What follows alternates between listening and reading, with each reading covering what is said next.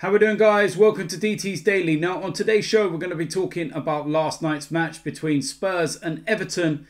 I'll tell you something, there's not a lot to talk about on the pitch apart from one incident in particular. We're also going to be talking about Arsenal because it looks like Matteo Guendouzi's time at the club is over. I represent my fucking self. How we doing, guys? Welcome to DT's Daily. That's right.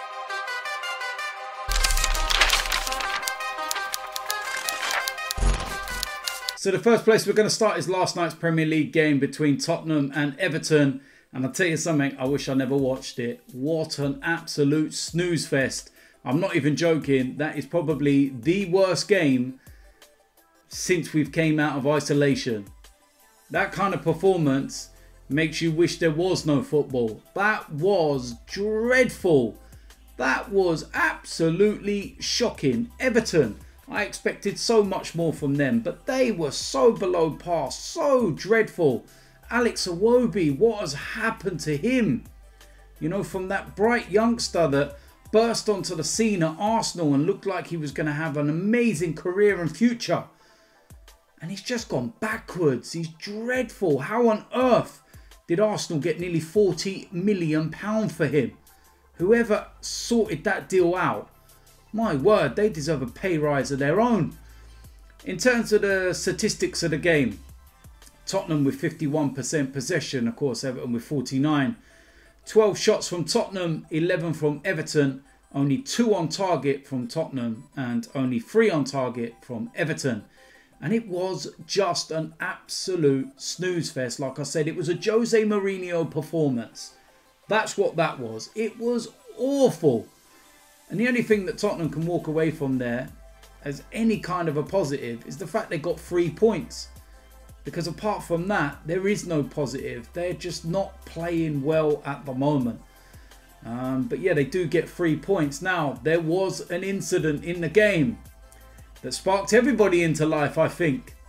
And that was at half-time, where Hugo Lloris chased down Heung-min Son. And if it wasn't for a few Tottenham players getting in between, I think Lloris would have been throwing punches. And this stemmed from an incident just before half-time where Son never tracked back.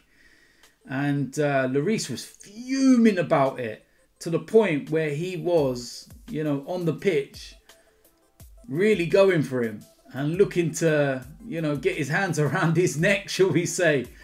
And yeah, they all had to be separated and thrown down the tunnel. And you know what? I kind of agree with Lloris's reaction because if you're captain and you've got a player out there that's not performing or not tracking back and working hard and, you know, putting you in danger, then why shouldn't you, you know, moan at him and say what you really think? It happens in football.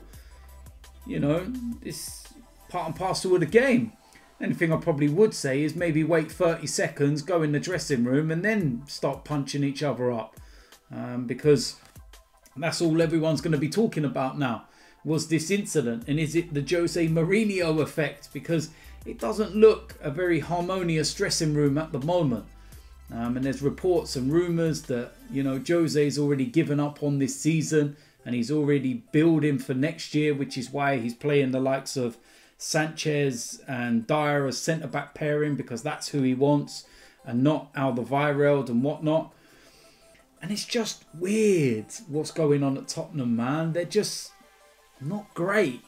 You know, they move up in the table to 8th position above Sheffield United on goal difference, 1 point behind Arsenal. And of course, they do have the North London derby against Arsenal on Sunday. And an interesting, you know, note to put in your head about that game as well is that where the games are coming around thick and fast at the moment, Arsenal have done that side of things last week where the games are coming thick and fast. And, you know, later on this evening we play Leicester. And then we've got a nice break until, you know, the game on Sunday. But Tottenham, they have to play on Thursday. And that's going to be difficult because what does, you know, Jose Mourinho do? It's kind of like the Europa League, you know, conundrum. You play on a Thursday, get to Sunday. But normally in the Europa League, you can rest all your main players and save them for the Premier League game on the Sunday. But with this, the position that Tottenham are in, can they afford to rest anybody? I don't think they can, to be honest with you. Going to Bournemouth might not be as easy as they think. And despite Bournemouth having defensive problems in an attacking sense at Old Trafford the other day, they actually look really good. And if they play anything like that against Spurs, then they'll cause them a lot of problems and probably win the game. And Tottenham just can't afford that at the moment. Unless, of course, Jose Mourinho, like I was saying earlier, has given up on this season. And he is looking at the Champions League places and whatnot and saying, we ain't getting them. So, no point. It's going to be an interesting one. But, yeah, all the talking point in this game is not the football. It's the near punch-up between Lloris and Son. And whilst I actually remember, because I nearly forgot, the Tottenham goal was an own goal by Michael Keane. Just in case anyone did forget. You probably did, because no one else can remember anything about that game. It was that crap. Last piece of news involves Arsenal and Matteo Guendouzi. And it's not looking great news, and it looks like it may well be the end of the road for the youngster. David Ornstein has revealed that the French midfielder has not trained with the first team since their defeat at Brighton over 2 weeks ago. Guendouzi, who clashed with Mopai during the game and was alleged to have boasted to Brighton players about his superior wages, has disappointed Mikel Arteta with his attitude. The 21-year-old has since been training alone with a fitness coach and could now be on his way out of the club. Arsenal are said to have already explored possibility of using Guendouzi in a swap deal in the forthcoming transfer window. So yeah, that's a very, very bit of interesting news that broke last night. And it looks like his time is done at the club, and Mikel Arteta has had enough. And I, for one, back him. This is not the first incident involving Guendouzi. And he's a silly boy, man. His ability, we don't question it. He's such a talent. But his attitude, and it's not the first time, like I said, or even the second time. Unai Emery's fell out with him. When Mikel Arteta first came here and we went out to Dubai, there was problems there and he was dropped for the Premier League game after we came back against Newcastle. So Mikel Arteta has been in the job for a matter of months and he's had 2 run-ins with him already. And he's at the point now where it's like, no, done, bye-bye. And he's put him to train on his own, which is saying, you know what? I'm not putting your attitude around my first team players, around my players that want to play, that want to learn, that behave appropriately. I'm not having that around them. Off you go. There's a fitness coach. Go and train on your own. And it looks like his time at the club is done. And like I said, you don't doubt his talent. It's just his attitude, because it stinks. I don't mind the fiery temper and all that side of things. When you're going around bragging about money and everything and having that kind of arrogance about you, you've not in the right to have that arrogance. You know, we've had loads of French players at Arsenal, and the likes of Thierry Henry in particular, who had that, you know, tag of being arrogant because he had his shoulders high and his chest out and he just had that aura about him. And Thierry Henry earned the right to be arrogant. Players respected him because he was one of the best in the world. And he earned it, like I said. Guendouzi's not earned it. He's 21. He's still learning. And you're going around talking about your wages and stuff. Behave yourself, man. And as Arsenal fans, we can't moan at this. All right? Because for so many years, we've been crying out for a manager that actually puts his foot down. That actually don't let the players rule the roost at the club. And finally, we got one. Mikel Arteta is putting his foot down and saying, no, you're either on the boat or you're being left behind.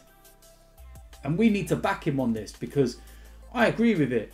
If you don't, you know, buy into the project, you don't want to get on board, see you later. We'll replace you with somebody that does.